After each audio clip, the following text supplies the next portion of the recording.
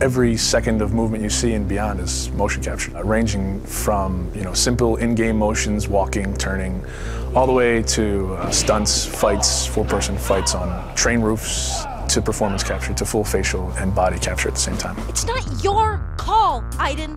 I can do what I want. It is unusual to go in and wear the suit and have these dots on your face, and it's interesting because you're kind of like limited in certain ways, but you're also way more free than when you shoot a movie. I mean, you could kind of do whatever you want.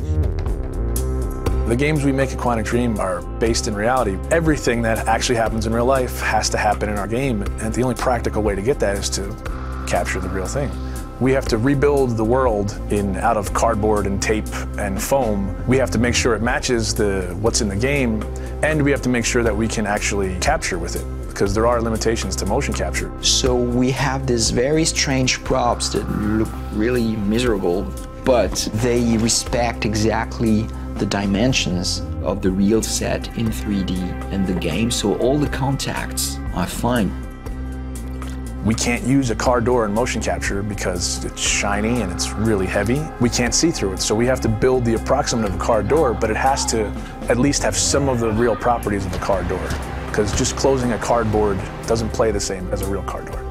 You're in a car, and it's this ridiculous-looking thing made out of 2x4s with a, steering wheel.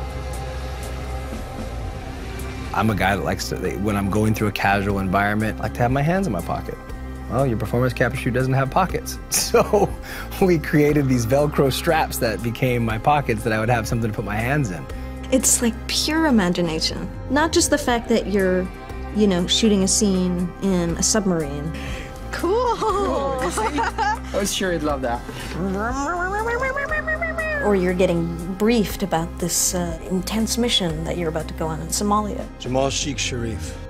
Literally, it's like being a 7-year-old with your best friend and you're pretending that the world's gonna end and the bad guys are coming and we have to jump from couch to couch and avoid the lava. I think that's also what makes it challenging, but also really incredible and like raw. Everything becomes kind of bare and essential, but also it's sort of disturbing sometimes. When you're eating in a scene and say we're eating pizza, it's like a little piece of triangle cardboard that, thank God, says pizza on it, or else I would not know what it is.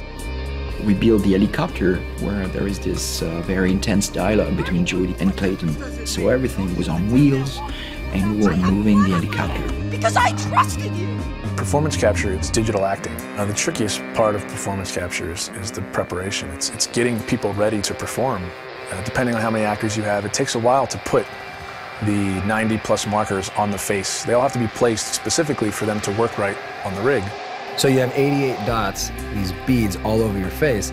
Not only that, but you got all these hard ball-like Velcro things all over your body as well. It's gonna pose a little bit of a challenge. I mean, All of these little balls. oh, fuck! I got like 10 bruises in my arm. Everything's very refined because they want to have a vocabulary to play with.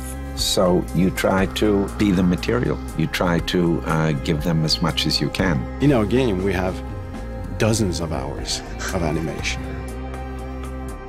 Capturing everything demanded an enormous amount of focus of the team. To shoot almost every day during 1 year, and then, of course, treating all this data, bringing it to the character in the game. Nathan?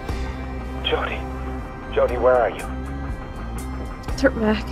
The game itself really requires emotion and subtlety, and I think there's no other way to capture all that than the way we're doing it. They rely on each other. We couldn't get this performance without performance capture, and it wouldn't be worth getting unless it was from these people. It's a really great mix of technology and talent.